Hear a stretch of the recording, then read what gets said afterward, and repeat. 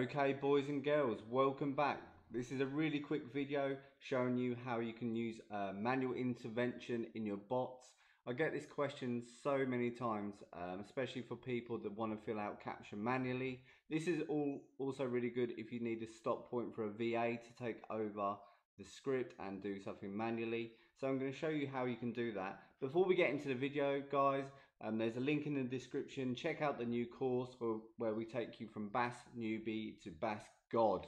Okay, so make sure that you check that out. Also, if you need a custom template made or you need a custom bot designed, then get over to the link in the description and we'll take care of you. Okay, guys, so in this example, I'm going to go to a contact form. We're going to fill out all the fields, the name field, the inquiry, etc, etc. But then we're going to break and let the VA or yourself or your staff take over the browser and fill out the CAPTCHA manually. Okay, so I'm going to put the template in the description to have a link to that so you can grab this so you can have a play about. So let's just run the script.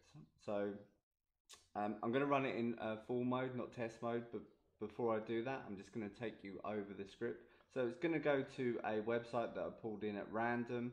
Okay, it's going to fill out the name field, it's going to fill out the last name, it's going to fill out the inquiry, etc. But then it's going to use this when it gets to the CAPTCHA. It's going to use the manual browser control, which you can find in your toolbox. You can find it here under user interaction. Okay, you can play a sound, you can ask for a user input if you want them just to be able to put in data, or you can use this manual browser control. It's just going to give them control until they press a button to stop having control, and you can even give them a message as well to instruct the person what to do. Okay, so I'm just going to show you that out in the field.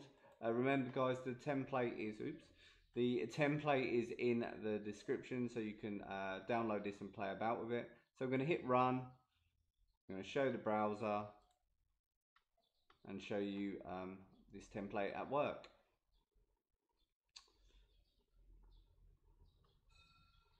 So we're just going to come here.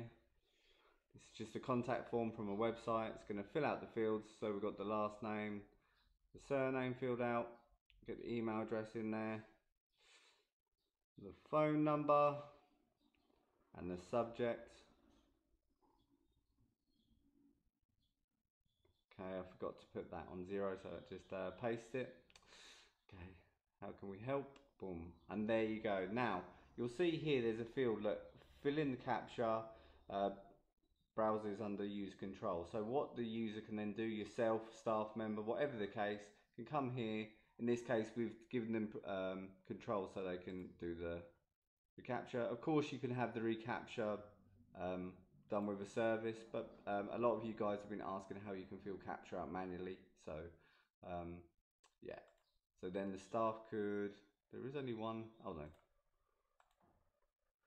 So that can be done manually, and then what you can do is press this button here, return control to the application, and then the application takes over and presses the submit button and carries on.